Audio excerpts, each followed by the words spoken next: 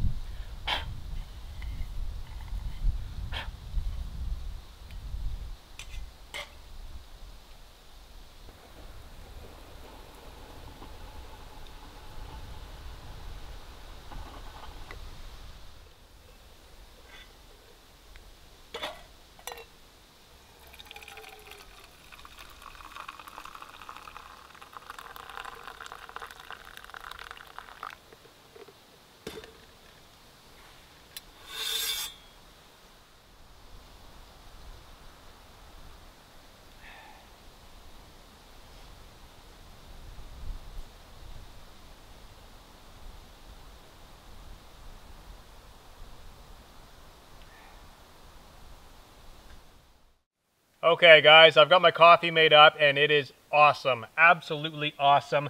I've been asked about my coffee grinder a number of times now, and I just want to mention again, just to clear it up, I purchased this on Amazon, but I do not recall the name and it's not in my Amazon cart anymore. So apologize to whoever's asking me about this. It's just a generic coffee grinder.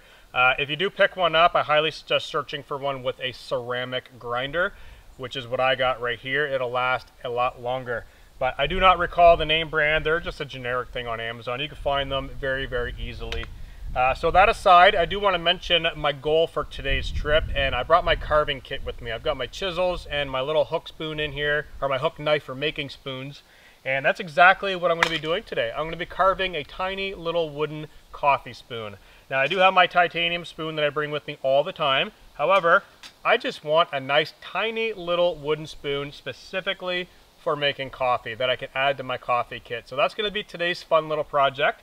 I am going to enjoy my coffee for a few more minutes before I grab my saw. I'm going to head off into the woods in search of a piece of hardwood good enough to carve, bring it back here, and start carving.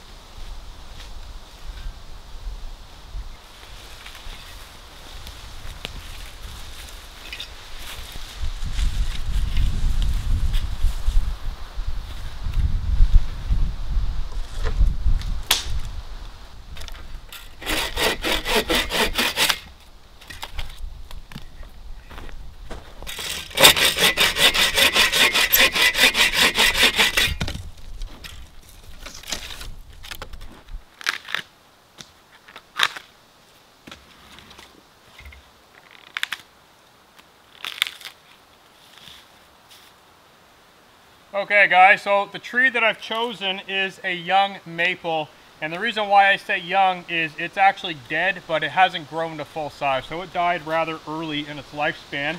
Now the bottom half of this tree is still fairly green, and the upper half, as you guys can see, is totally dead and dry. So somewhere in between the green wood and the dry dead wood, I've got to find a spot in the middle right where that death kind of began, and I could tell all the way down here this bark is still peeling off. I think this is going to be the spot where I want to carve, so I want to be in between the green and in between the really dead portion to get a good solid chunk of maple. So I'm just going to peel this bark back, and basically I'm just going to take probably about a foot and a half section, cut it off, and then work with this piece of wood over by the tarp and save the rest for firewood for tonight.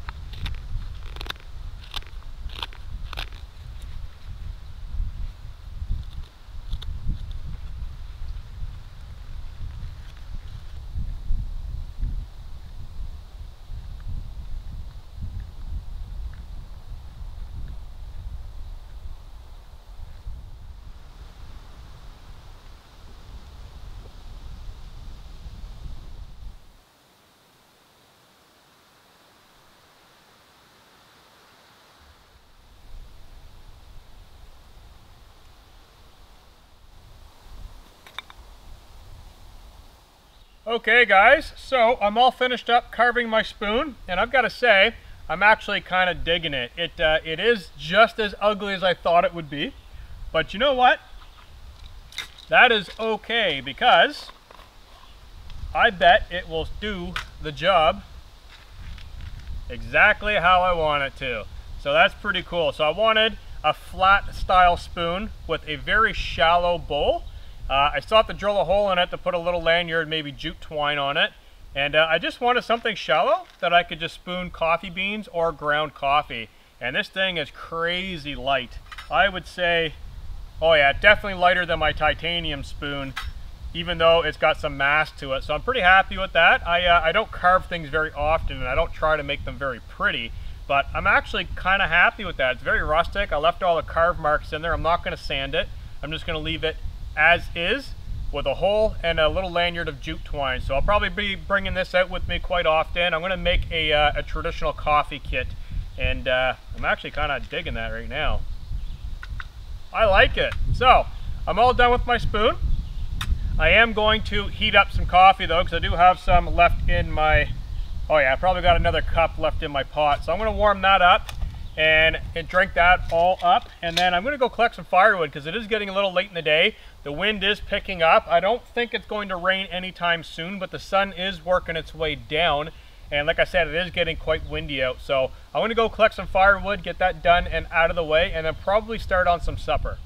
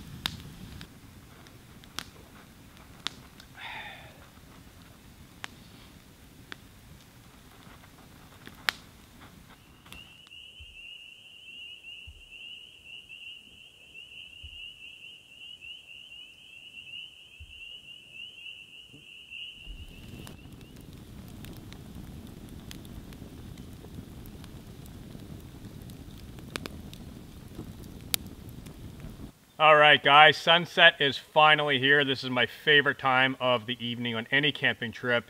Campfire, birds in the background, nice colors over the lake. We got a nice sunset happening. And one unfortunate thing did also happen. So you guys will notice this pile of firewood over here. If I can grab a piece. So I was over breaking these sticks, and these are still a little wet. We had rainfall in the last couple of days. And if I bend that back, you can see all those sharp pieces kind of sticking out. Well, I was bending a piece and it snapped and it came up and caught me right in the side of the face. So I now have a big hole in the side of my chin, and I was looking at it in the LCD of the camera when it was a little brighter out, and I definitely need 2 stitches, maybe 1, but I definitely need stitches in my chin. Now I have 2 options. One, I could pack up and I can go home, which is not even on the list of my consideration. I'm not going home for 2 tiny little stitches. Or 2, I could stitch it myself. Now, I already tried that, except I went in my backpack, I found my alcohol swabs and my Band-Aids. My needle and thread is not in there, it's in my other backpack. So, I can't even stitch it myself, and I can't even put a Band-Aid on it because it's in my beard, and obviously there's hair, so it's not gonna stick. So what I've been doing is I basically took alcohol swab and I just jammed it in there, cleaned it up. It burned like crazy, but it's now sterile and clean. I'm going to keep a close eye on it later on tonight. I might get a flashlight in there with the LCD on the camera, take a look at it, and basically just kind of jam a t-shirt in there to keep it off of anything. And I'm just going to enjoy the fire for the rest of the night. So I did get a hole in the side of my chin, which is unfortunate, but at least it wasn't my eyeball. That's all I care about. So I'm going to chill out here for a little while. I'm still watching the sunset off in the distance, and hopefully the loons come out. I'm always excited to hear the loons on the lake. And then later on this evening, I think I'm just going to make my way into the hammock and probably watch a movie on my phone that I've got downloaded and just have a nice, relaxing camping trip, and then coffee and some breakfast in the morning. So this is going to be me here for the rest of the evening, and I'll check in with you guys when I head inside of the shelter.